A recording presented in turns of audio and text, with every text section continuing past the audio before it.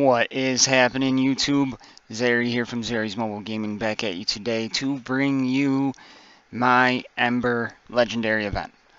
So before we jump into that, just a couple things to remind you of. Still got the contest going on where you can receive a $20 Google Play or iTunes gift card just by being a sub and leaving the comment in any of the videos, starting with the announcement of the giveaway. So we got that going on. We're going to jump right in and see how we're doing here. So we're about to jump into Embers Flame Challenge 1. I'm going to cut out the story for everybody so we can see the gameplay. I'm going to go over some strategy of what I'm going to try to do. Obviously not for the first couple because that should be super easy. But here we go. Okay, nothing real challenging about the first one. Pretty much click them and they die. So moving on to the second. Alright, we got 6 out of 6. We got some goblins. So I'm going to start by picking off probably Hard Orc, Mar, and then Shot. Shouldn't be that difficult.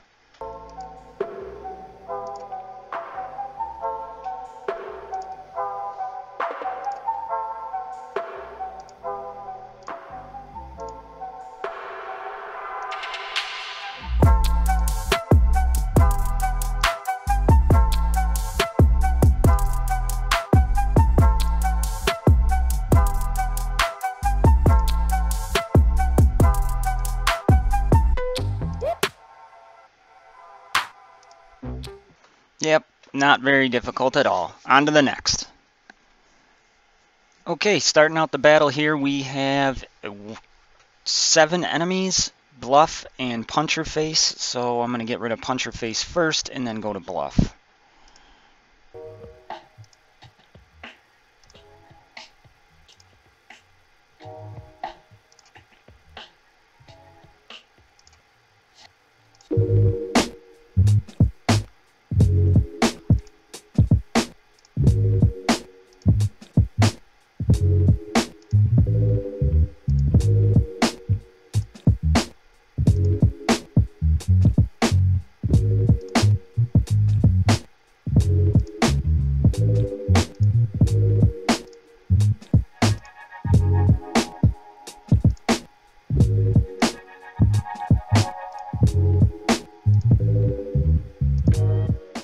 Number 3 was not terrible, very easy still.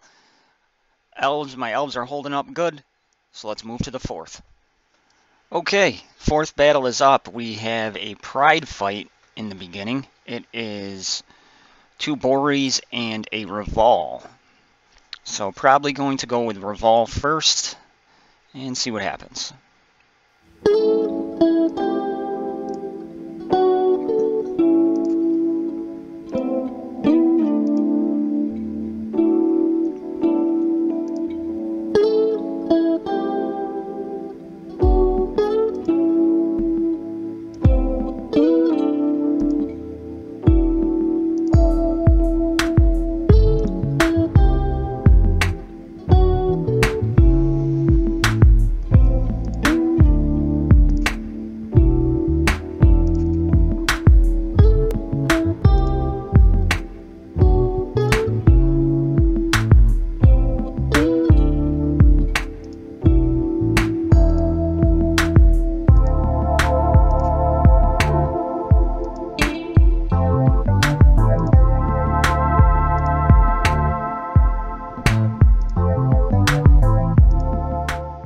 Alright, 4 down really wasn't challenging. What I did with the second wave is I got Salvador out of there first so he couldn't get up his hard shell move because then he becomes nearly unkillable. Then I moved over to the healer, and her name escapes me at the moment. Rhaenyra, sorry about that. And then I just took him down one by one. Very easy fight. Let's move on to number 5. Okay, so here we are at Battle 5. We have 11 characters to go through. And we are starting out with a Mortha, a Corcorum, and then 2 of the occults, the Mage and then the Warrior, the Zolites. So let's see how I do, and I'll explain what I did if I beat it.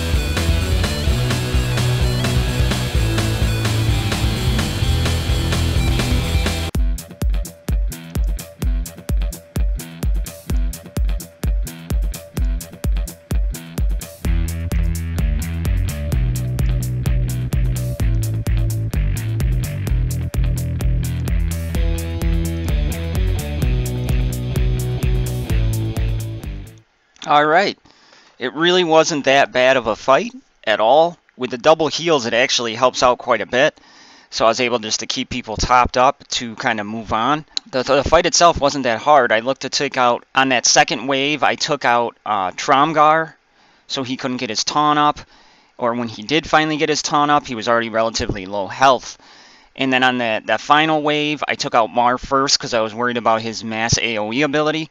And then it just kind of fell down into place from there. So I kept up the critical chance buff from Sharp, kept the heals up, mostly used Senjil just to possibly top up and keep the regenerations on. Overall, pretty easy fight. Much, much easier than Solius. Okay, so here we are. We got Ember. This is awesome, guys. The hard work into the Elves paid off. The synergy between the Elves is actually, in my opinion, very underrated in this game. The overall event itself, it gave you plenty of time to prepare. Thumbs up. The story was okay. You kind of learned some new character names in there, so wondering if they're going to come into the game or not. But overall, the level I had my Elves at, for the levels I had my Elves at, and if you haven't seen, there's going to be a card now, shameless plug time. Click that, check it out, because I didn't touch my Elves coming into this event. And that's exactly how I ran it. So we have Ember at 5 stars. Awesome.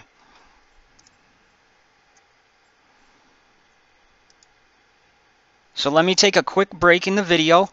I'm going to get her up to 15 just so we can look at her moveset and possibly talk about some runes and some synergies, and I will be right back. Okay, before we get into her moves and her abilities, there is a offer for $21.99 US for 4 hours. You get 2 million gold, you get some scrolls, you get everything to take her up to level 8. I'm not going to buy that because my pandas aren't where they need to be to benefit from Ember the most, so I can slowly work on her and build her up over time. It is not a bad offer at all with the 300 bonus energy and all those purple mats. Not a bad offer if you want to spend on it. Okay, so here is Ember. Took her up to gear level 3 to level 15 so we can do some runes. So let's take a look at her moveset. I'm going to read all abilities at level 6 so we can kind of see what we're dealing with more towards the end of the game. So first ability here is Fireball. Basic ability deals 250% of magic damage to an enemy. A burn target will receive 300% of magic damage. So we learn from here is magic damage is important, and also a burned enemy is important. So let's see if she can inflict burning, because then potency could be important. Ability 2 is Meteor. At level 6, it deals 400% of magic damage to an enemy and stuns a target for 1 turn. At level 5, it is only a 75% chance to stun a target. So we learned, again, magic damage, and now we have the confirmation potency is going to be big for Ember. Ability 3, Spirit of Zunio. I think that's how you say it, Zunio. Somebody correct me on that one. It deals 250% of magic damage to all enemies, 70% chance to inflict burning for 2 turns, and a 30% chance to remove all buffs from the enemy. So potency is definitely going to be big for her. We want to make sure she gets through that first roll and then that potency tenacity check as well. Then her passive ability, her final ability, number 4, Vivifying Flame. For each burning stack on an enemy, Ember recovers 6% health at the start of her turn. So, health is important for this character because we have damage, we have potency, and health. She's recovering 6% of her max health at level 6 of this ability. Now, reading her kit, what we are possibly looking at here is we are going to need people who can burn. So that would be her best synergies. She really doesn't have synergies with pandas built into her kit. So we need like a Corkroom, a Sinjil. We have anybody who could inflict a burning, and a Mara would be a good example. That way she's healing herself over time with those stacks of burning because she only has 1 move which inflicts burning.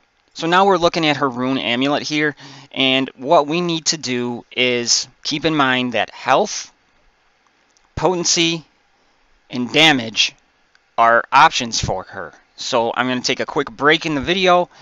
I'm going to rune her, then I'll be back and show you what I did. Okay, we are back. So what I did is I went with a damage set with a health set. So what that does for our rune words is that it gives us plus 20% damage and plus 10% health. We know she heals herself based off of her max health, and we know that damage is vital to all of her moves. So what I did for secondary abilities is I went for, obviously, speed if I had it, but it wasn't that much of a priority for me. Potency with some critical chance, and then survivability. So going over her runes, damage with tenacity, armor, damage, and health. Here I went with a damage over a speed because I really want to maximize her damage output, and I'll see how she plays. And if she needs speed, I can swap that one out. But that one also has armor, shield, health, and tenacity. In the southeastern rune, you can only have armor, remember, so I have potency, speed, damage, and shield. In the southern rune, I have a critical chance with health, tenacity, potency, and shield. Then in the southwestern rune, I have a health primary, because you can only have shield or health, so I went with health because it's built into her kit, with health, armor, damage, and more critical chance.